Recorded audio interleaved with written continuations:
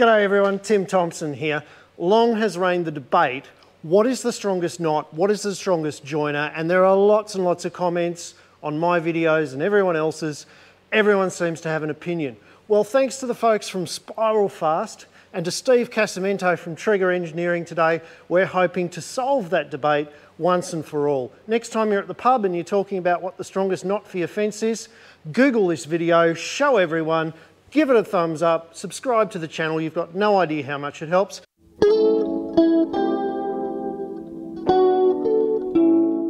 So Steve, thanks very much mate for the chance to make this video here in your amazing workshop where you are now knocking out your extra large fence stays. I'd also like to thank Spiralfast. They are providing the test rig for today. Steve's here as the independent witness because, you know, he's an engineer, I'm not. Let's go over the rig and let's show you how it works first. And then we're going to start out with a baseline and find out how much your average 2.5mm high tensile wire can take before it breaks. And then in series, we're going to go through each knot type and each joiner type and find out who comes out with the best linear pull rate before they break and fail. So the test bed itself is quite simple. At 3 meters in length, it's a simple pulley at one end with a wire wound around it, joined together by a Spiralfast. You've got your single piece of wire running down the middle. We're going to put all our joiners in the centre of the bed. Then it joins into another Spiralfast as the wire loops through a set of digital linear pull scales. They are connected to a lever that is operated by a hydraulic jack. So as we jack this up, we increase the pull on the wire. The whole thing is measured in kilograms in this box, and we have a camera set up to record the readout of the kilogram linear rate pull. We're going to start out, of course, as you should with any scientific trial, with a control. So we're simply going to find out what the breaking strain of 2.5mm high tensile wire is first. Now I want to drive home tonight, so we're going to put some safety guards on before we start the experiment. And just to make it feel like science, on with some speed dealers, away we go.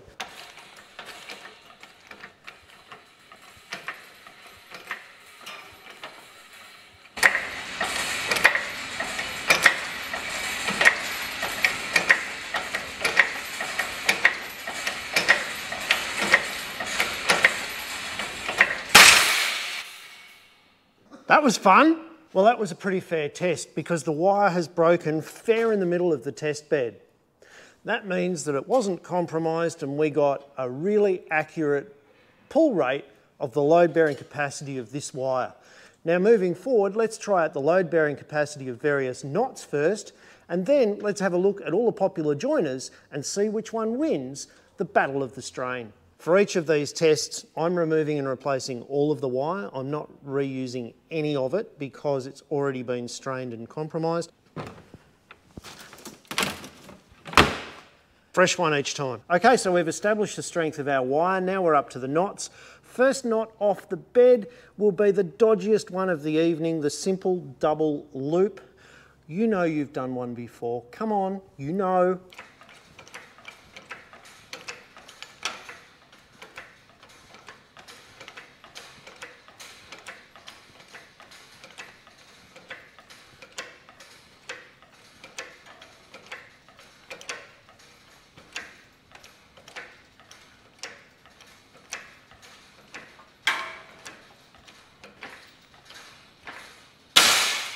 To be honest with you,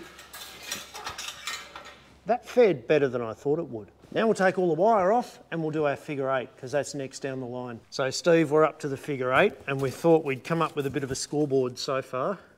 We've reviewed the footage as best we can in the cold light of day and we think the wire got up to about 585 kilos before it broke. Yep. And we reckon the double loop got up to about 260 kilos before it broke. Now we're up to the figure eight. We've got that set up. Let's get our guards in place and give her a crank. Yep. Alrighty, let's crank the figure eight. Steve, see how it goes. It's going to take up for a fair while because these things lose a lot of tension taking up. So it's going to take a while to come up. We're starting to see the pressure climb. It's already beating the double loop, as you would expect, but not by much. What was that? About 350, 360? Check the footage. Let's review the footage, Richie. And just in case anyone was wondering, it broke exactly where figure 8 knots always do, on the bend. All right, Steve, so our scoreboard update after doing the figure 8. We've got standard wire at 585, our double loop at 260, our figure 8 at 394. Now we're moving on to the Donald knot. Let's see how this one holds up, otherwise known as just your simple strainer knot. All right, so here we go with the Donald knot.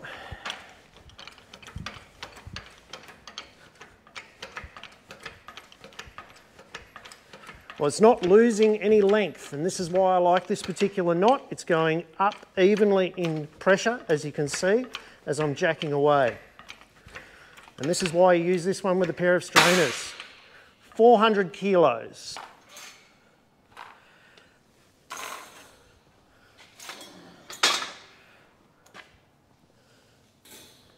Now, interestingly, the knot has failed, but the wire has not come apart. Bugger me dead, that hasn't failed at all. Let's keep going. All right, so we'll keep pumping and see what happens now. 400, let's go 410.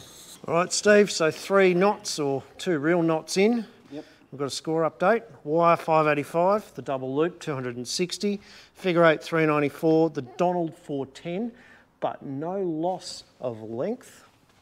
Now we're up to the Tex Brown. Let's see how this little baby holds up. The no loss of length needs to be emphasised. That's really important, that. It is.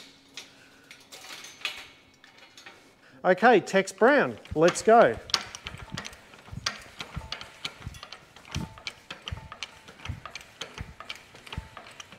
Well, we've beaten the double loop.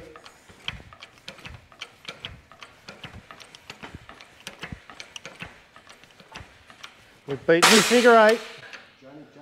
Only just beaten the figure 8.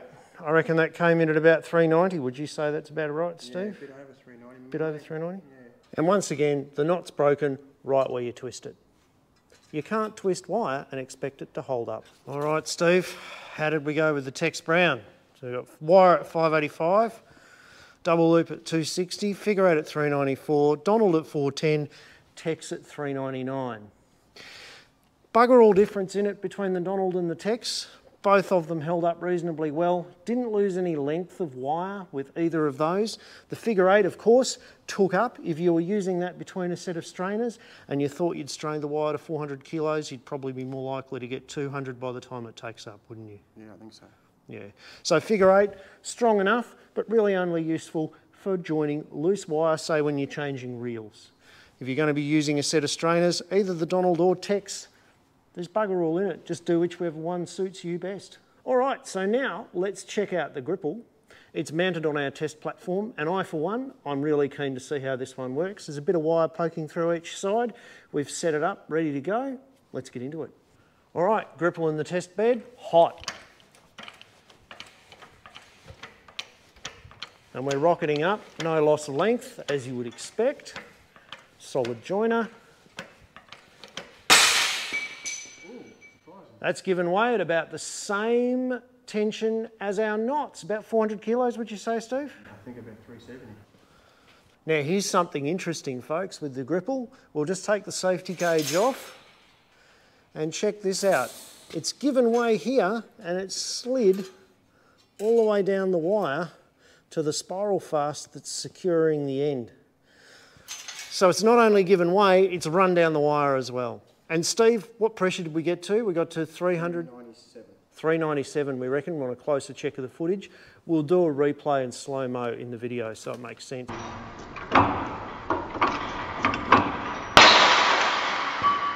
All right, so I'm just showing you the setup for this one. We're now testing the Hayes HC2 Crimp.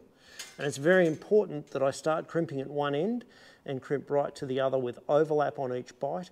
You've got to hold your tongue right. It takes a bit of time, but they reckon these are the bombs. So let's see how much pressure a well-crimped crimp can take.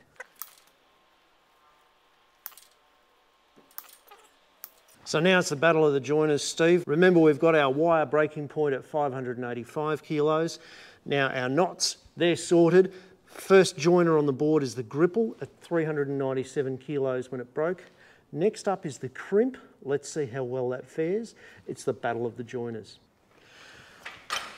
Alrighty, Crimp time.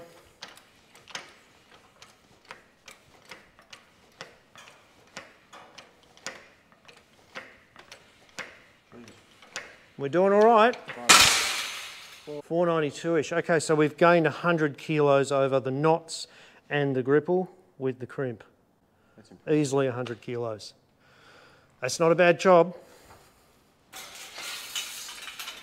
So here we go. It was definitely the Crimp that gave way. The wire has literally pulled out of the sleeve, and you can see that the wire that got pulled out has been polished. But really impressive job. That's up close to 500 kilos. The breaking strain of the wires at around 600, so that Crimp's doing a good job. By so far, it's the clear winner. Now it's time we get a Spiralfast involved. Let's find out how that fares. All right, guys, now we're going to have a guess as to what this is going to break at. You can see that this is definitely a wire join. You can see the spare bits of wire here. We're not cheating in any way. This is the turn of the Spiralfast. Steve, what's your prediction, mate? We had 397 for the Gripple, 497 for the Crimp, so it's basically 100 kilos difference. What's your prediction for the Spiralfast? 520. 520. I'm going to go 550. Oh, yeah? Let's see how we get on. Guys, let's play a game. I want you to get onto the comments section right now and predict what you think this will break at before you watch the end of the video. Don't cheat. We don't like cheaters. Put the safety guards on because safety is our objective. Alrighty, hopefully this one goes off with a big bang. Are we ready, Steve? I can't think of a better way to spend a Saturday night than breaking shit. No. It's pretty good. All right, let's go.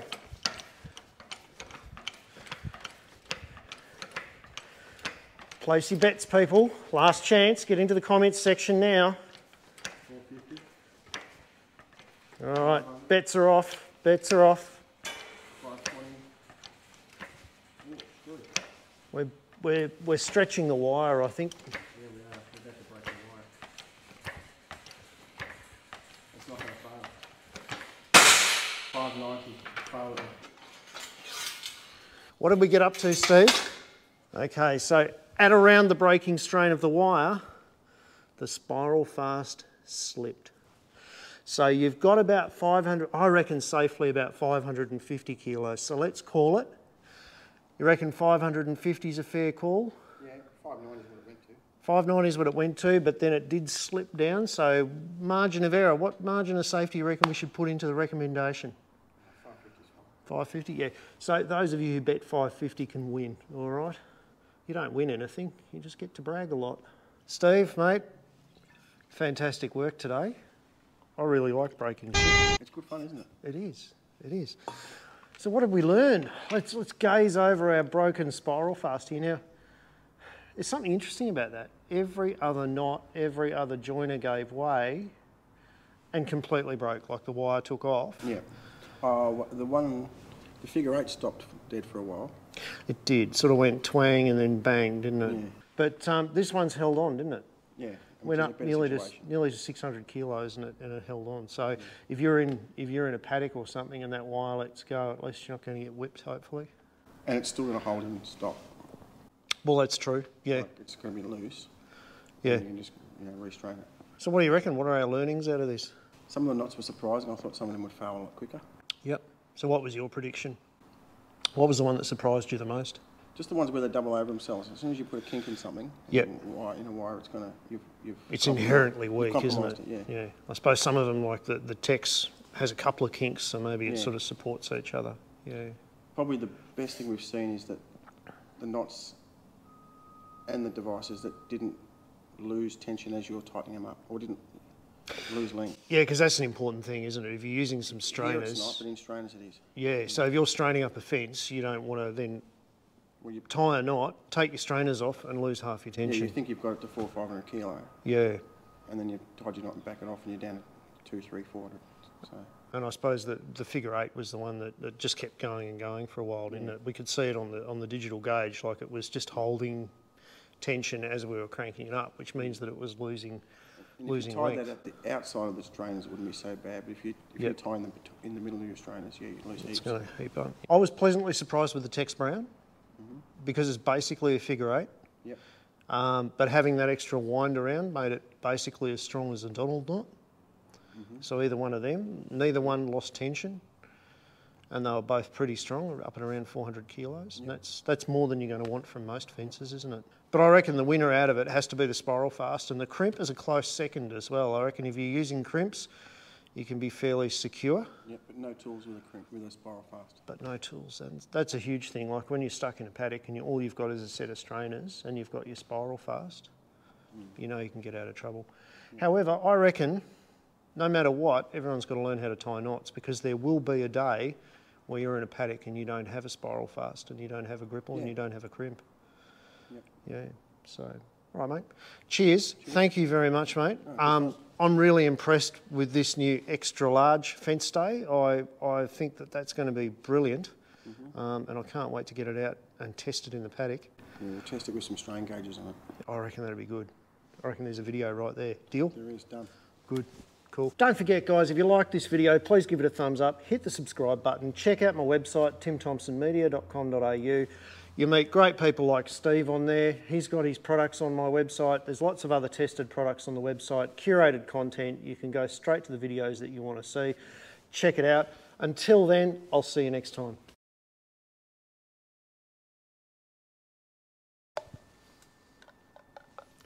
Well, that was fun, mate. Yeah. We're out of wine. Break some more shit. Yeah. You're reusing Gripples. You're going to throw them out now, aren't you? Yeah. Actually, no. No? You're going to give them to your friend for their birthday. Yeah. Yeah.